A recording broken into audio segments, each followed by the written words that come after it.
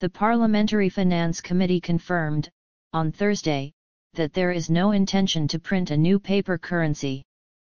Committee member Moeen Al-Kazemi said, "There is no intention to print new paper currency at the central bank," noting that the Ministry of Finance began funding ministries and governorates with salaries 2 days ago. He added that the cash mass required monthly to pay employees' salaries is estimated at 4 million employees, 4 million beneficiaries of the Retirement Authority, and 2 million social care, which is approximately 7,500 billion dinars. He continued, "This amount is prepared monthly and there is no shortage in this aspect, considering that the current export is approximately 3,400,000 barrels of oil at a price of more than 75 per barrel."